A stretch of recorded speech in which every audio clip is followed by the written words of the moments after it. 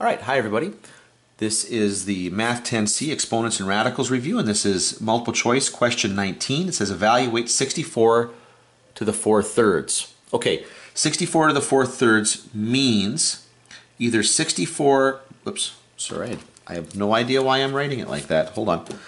Which is going to be 64 to the 4 and make that a cube root, or it's the cube root of 64, and that is all to the power of 4.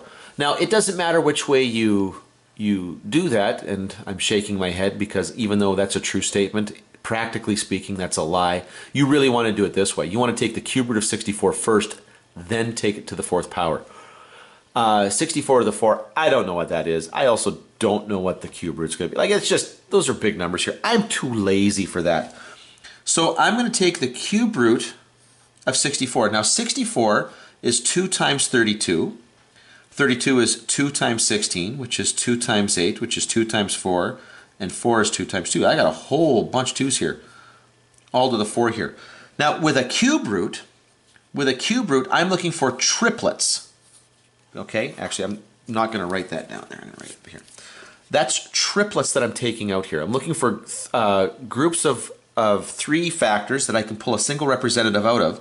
And so the cube root of 64 is going to be just 4.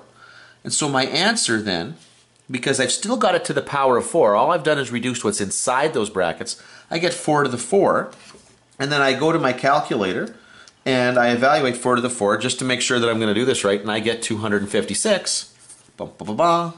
There's the answer, B.